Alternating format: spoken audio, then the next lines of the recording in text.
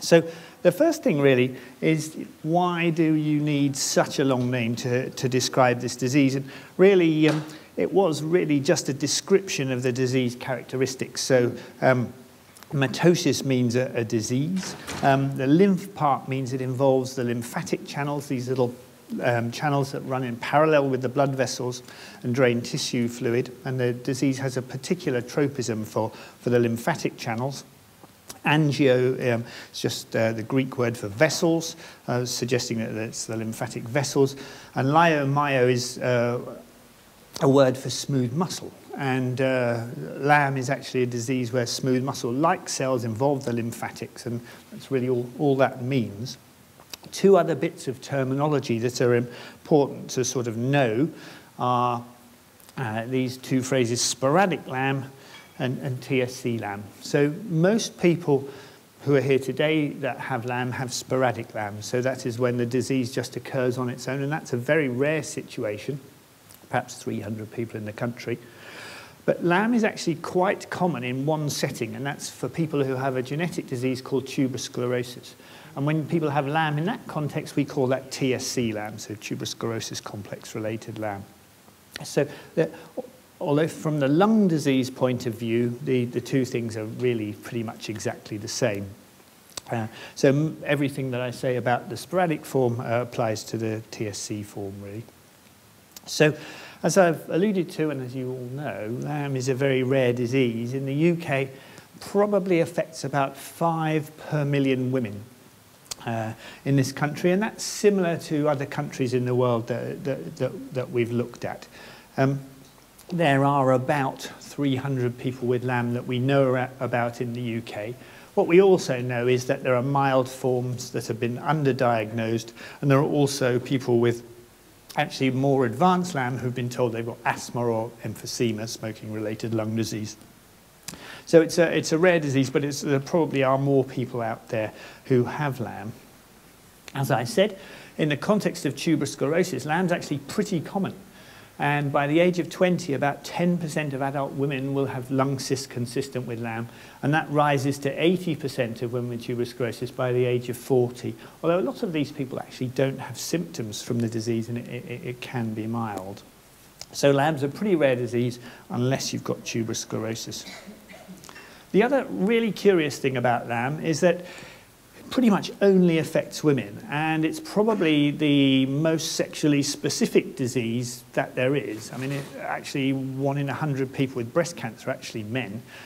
So LAM's more female specific than breast cancer. And although there are 1 or 2 men reported to have LAM, it's an extremely rare phenomenon. And we think this is probably due to estrogen.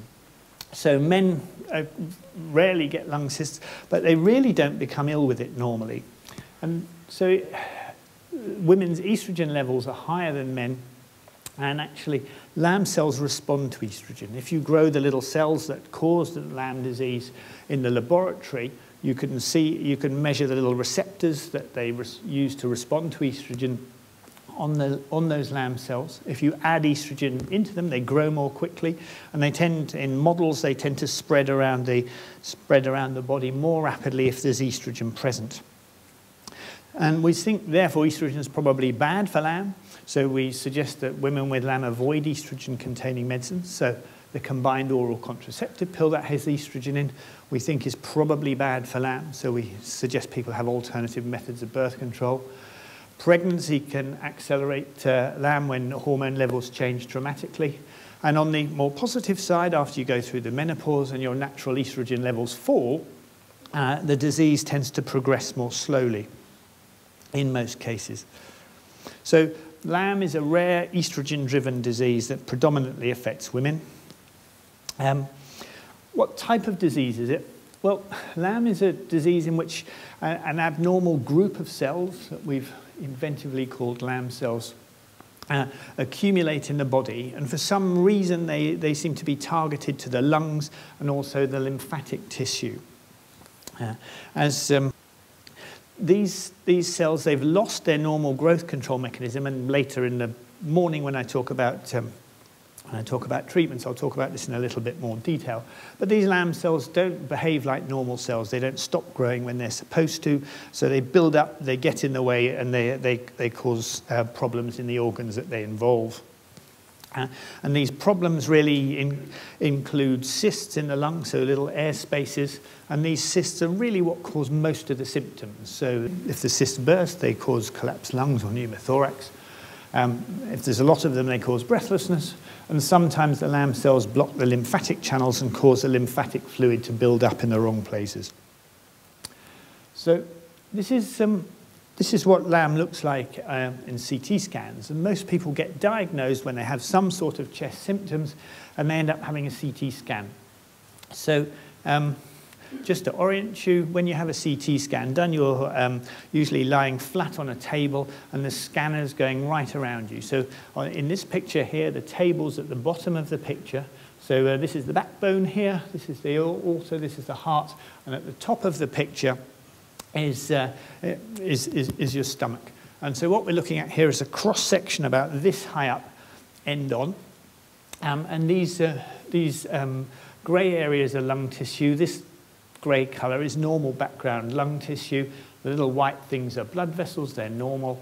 What's abnormal are these round black air spaces, and these are the cysts. And you can see they're just dotted around throughout the lung fields, although the rest of the lungs look normal.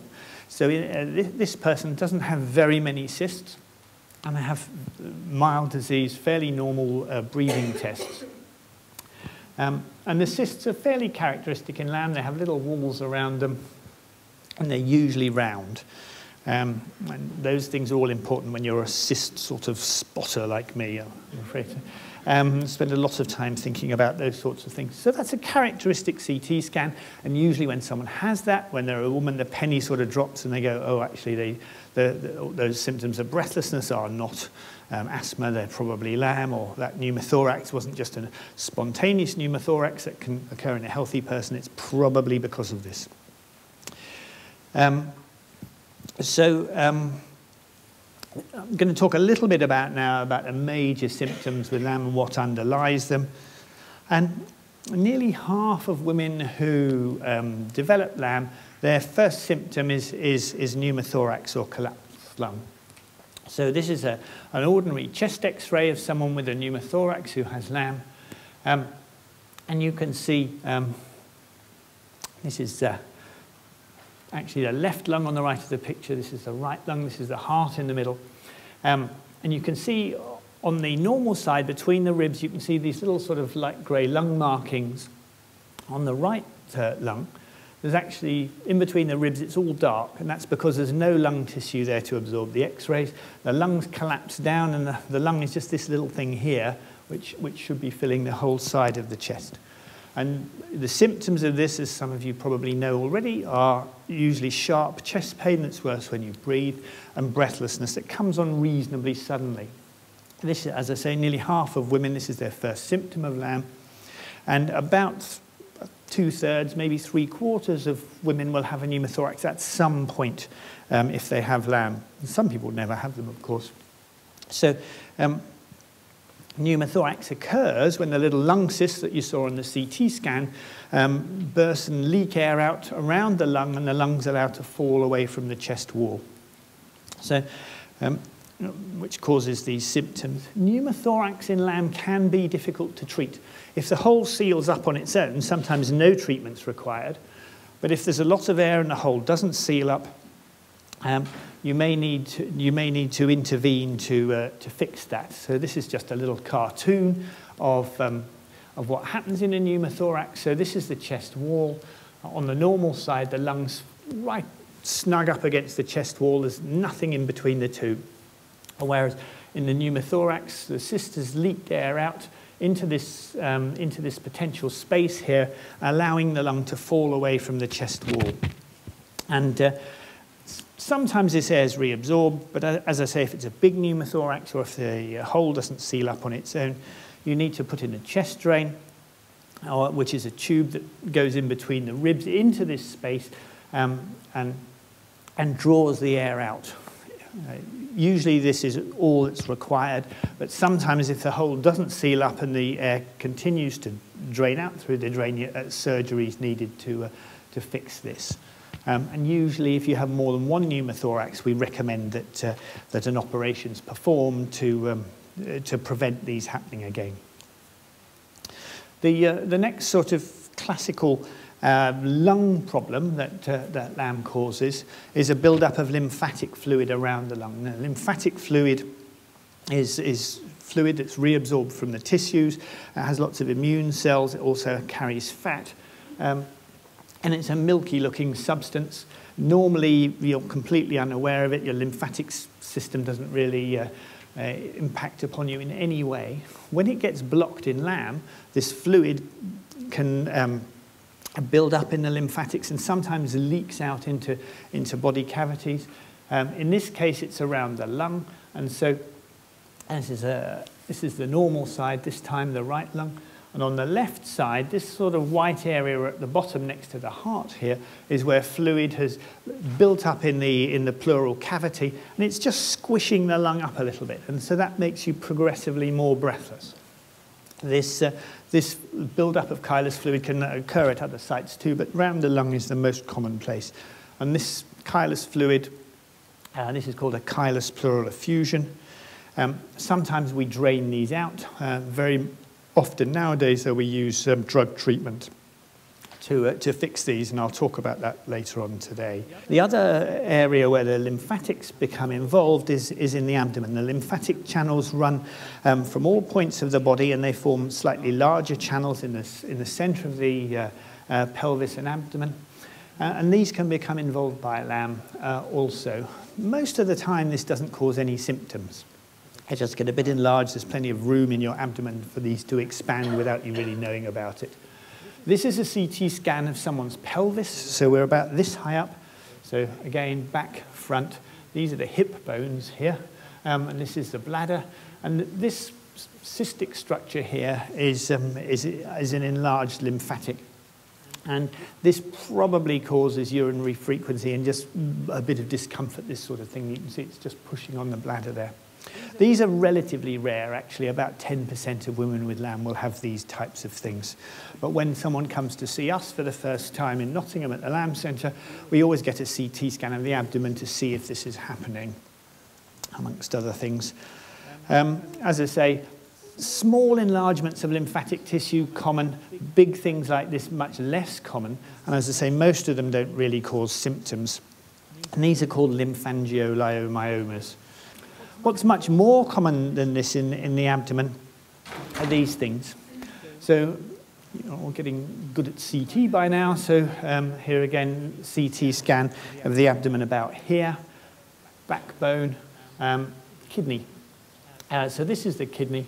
And this little sort of blob sitting on the side of it, which is probably about 2 centimeters across, so a bit less than an inch, is a benign tumor with fat in it called an angiomyolipoma. About half of women with LAM will have one of these in the kidney. Usually, they don't really cause any problems at all. They just sit there. But it does tell us that the association of the lung cysts on the chest CT and one of these in the kidney, that tells us that this is definitely LAM. These are both rare things, and the two of them together means that it's definitely LAM. So, as I say, they're benign. You don't, if they're small, you don't need to do anything at all about them. They're usually in the kidneys. Sometimes they're other places. Quite common in LAM.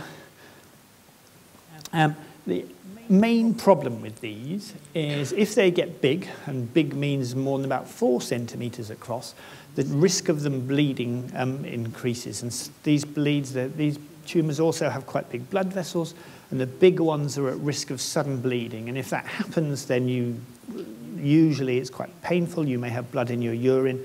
You get flank pain. And usually people present to hospital because of the pain. That usually requires emergency treatment. So when we see somebody with LAM, we always scan their kidneys to make sure that we can treat that before that's required. And as I say, most of these can safely be observed. So if you do a CT scan or an MRI scan or even an ultrasound scan, which is a very quick and easy test of the kidneys, you can usually see these. So those are the main sort of features in LAM. So the first symptoms of LAM are usually respiratory. So, and it's sort of changing. Now everybody has a CT scan when they go to the doctor for nearly anything. We find that we're diagnosing LAM in different groups of people. So a few years ago, we surveyed all the literature that there was on LAM up to this point, about 2006. And most women had either had their first symptom of LAM was either breathlessness, this sort of beige colour, or the blue colours, pneumothorax or collapsed lung. Other respiratory symptoms like cough are in the white thing, and the other category is either being found fortuitously or having kidney tumours, and which led to the diagnosis of LAM. When the NIH in the States set up a big registry here, a few years later, things had changed. So the average age at diagnosis early on was mid-30s. They'd started diagnosing LAM in slightly older people, the average age sort of creeping up. And what you also see is that fewer people, breathlessness and pneumothorax were the first symptom. Other things were beginning to creep in. This was really just because LAM was recognized as a disease which affected other organs, and this was leading to the diagnosis of the lung disease. And actually, the patients that we look after in Nottingham at the LAM Centre, you see quite a lot of people now get referred in because of kidney problems leading to diagnosis, or because they have tuberous sclerosis and they get screened for LAM now. And also, and we're continuing to diagnose LAM in people who are older than previously thought. So it's no longer really an exclusive disease of young women who get pneumothorax. We're seeing it in a much wider range of people who have less typical features. So because LAM's a multi-system disease, it can cause a variety of symptoms, and these vary a huge amount. I mean, some people have no symptoms at all from LAM, and it's discovered completely by accident, actually, or when they're screened for something else. I have people who had a car accident, and they got taken to hospital, and they were worried about them, so they had the whole body scan to make sure they didn't have trauma that they couldn't see, and they ended up getting diagnosed with LAM. Previously, they really hadn't had symptoms. And so this sort of thing, so there may be no symptoms of LAM. The most common symptoms really are lung symptoms, predominantly breathlessness. And that happens when the cysts build up and just replace the lung tissue. The lungs don't work so efficiently, and particularly with exertion, people start to get short of breath. Some people, when they have a lot of cysts, the airways close preferentially when they breathe out, and this can cause wheezing. Wheezing is just a noise caused by narrowed airways. So breathlessness and wheezing common. If you get pneumothorax, sometimes you have chest pain. Some people don't know they've got a pneumothorax and just think, well, what's that? What are those chest pain sensations? Actually, it's a collapsed lung when they get it investigated. Cough's quite common. Some people cough up chylous fluid. Some people get lots of infections. Some people cough up little bits of blood. It's not usually a lot, just little dots. And those are slightly less common symptoms, but do occur. And then sometimes the abdominal lymphatic problems can cause bloating, swelling of the abdomen, discomfort, those sorts of symptoms. The problem with, one of the other major problems with LAM, and perhaps the most common symptom after breathlessness, is actually fatigue. And I don't know how many of you suffer from fatigue, and it's sort of slightly difficult to quantify. Because whenever you talk to someone about that, do you feel excessively tired? And they go, yes, but I've got a really busy job, and the kids are running around, and da-da-da-da-da. But actually, if you ask everybody with LAM, what's very obvious is that fatigue's a major feature. And people feel disproportionately tired, and that's separate from symptoms of breathlessness. So symptoms of fatigue in LAM are pretty normal and pretty common. The tricky bit, of course, is that loads of illnesses can cause exactly these symptoms. Asthma, spontaneous pneumothorax, smoking-related lung disease, all sorts of other things. And so because these LAM's rare and these symptoms are common in other diseases, it very often takes a long time to get diagnosed with LAM. And lots of people have already probably been through diagnosis of asthma and all sorts of things which turned out not to be true. I don't know how many people here got diagnosed with other things before they were told they had LAM, but it's quite common. So as time passes, the progression of LAM is really variable.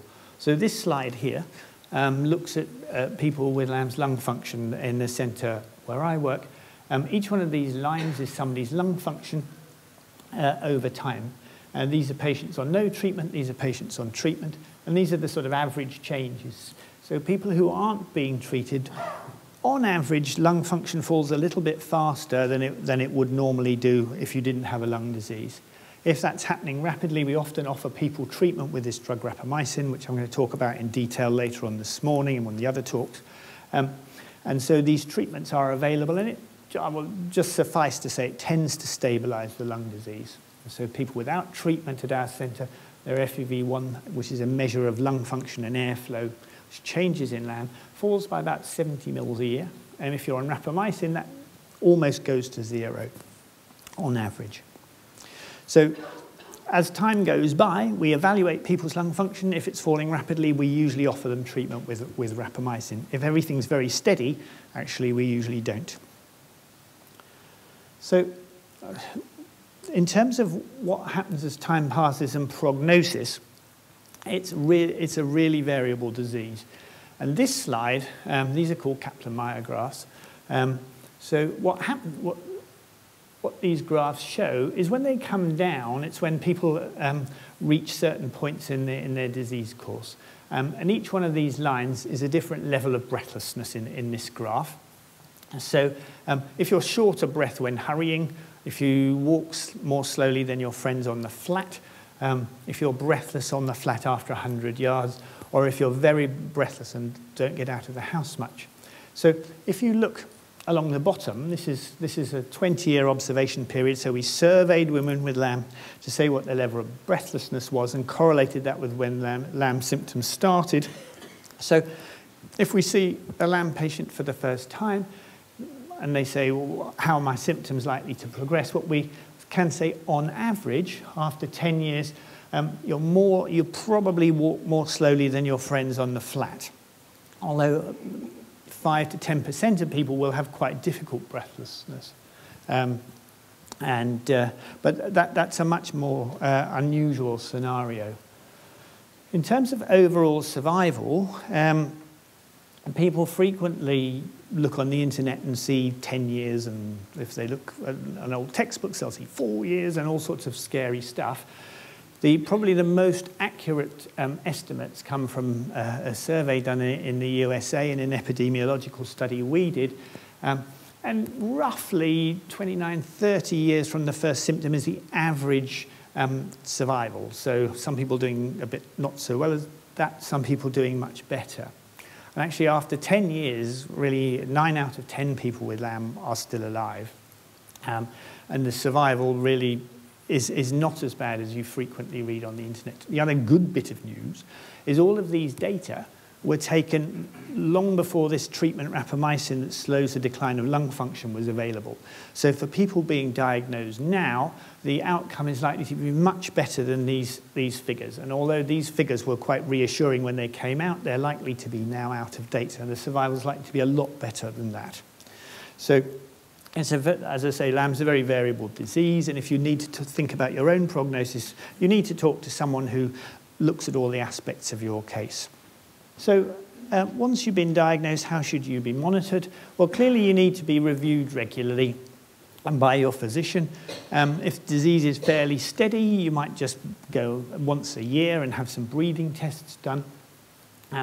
Certainly at the onset, you might go more rapidly, or if the disease is progressive, you might be seen 2, 3, 4 times a year rather than just annually. We usually follow people's breathing tests or their lung function tests. We measure this FEV1 measurement, which we understand the natural history of in LAM quite well. It's a good marker of disease. And we usually measure this thing, the gas transfer, or TLCO, which also informs us about how efficiently the lungs are working. So most people come and see us 2 or 3 times a year, have their lung function measured, have a consultation. If you've got the kidney tumours, as half of women do.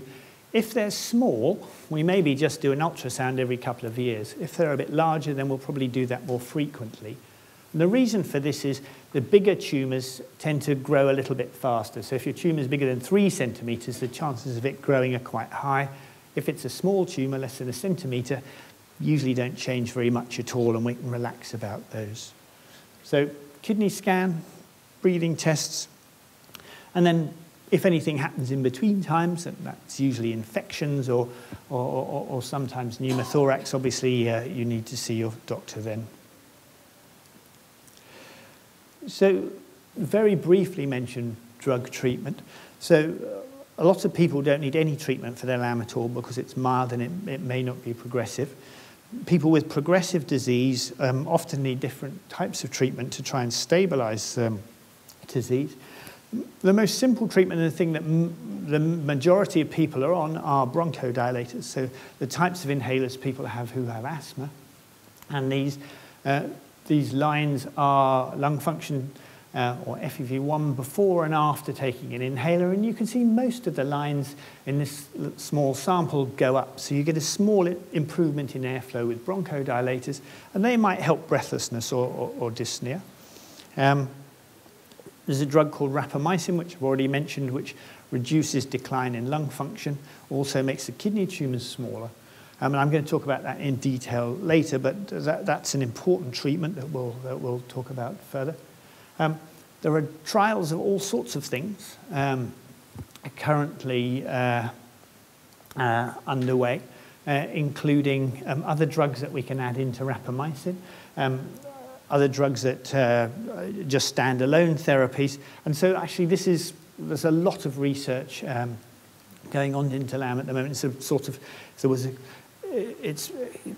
the chances of getting one of these new therapies now is much, much higher than it was previously. So there's a lot of work going on.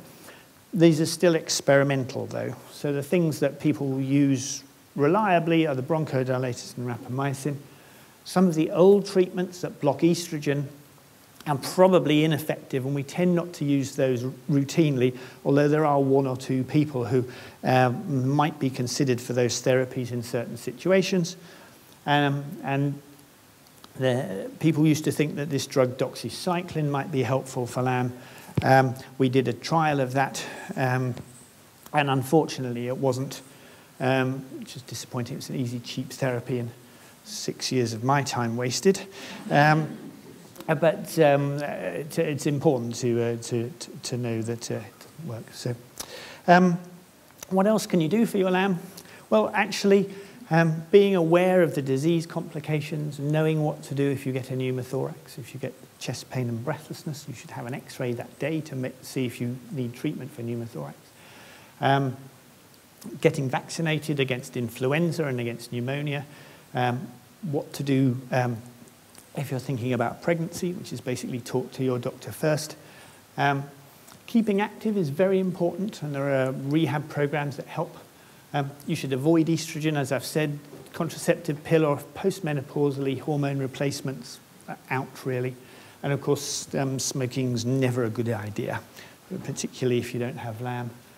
And really otherwise, there aren't too many rules. We usually say that LAM is a slowly progressive disease. The course of it is very long. And so we just tell people to get on with their lives and be as normal as they can. And really just take a little bit more care of themselves. So be careful about infections. If you get chest infections, don't let them drag on. Go and see your doctor early. You may need antibiotics rather than just the general advice to everyone else, which is, oh, just stay in and take it easy, it will go away. If you get significant chest or flank pain, you should go to A&E and have a chest X-ray, or maybe have your abdomen evaluated if you think you have a pneumothorax or an angiomyolipoma. And as I say, if you're considering pregnancy, and the age when most women present is often during the time that they're thinking about having children, You should discuss that with your physician so you understand the risks and benefits. As I say, LAM's an estrogen-driven disease, and sometimes pregnancy can complicate the course of LAM. So it's best to sort of talk about that and be prepared for the issues. So thanks very much.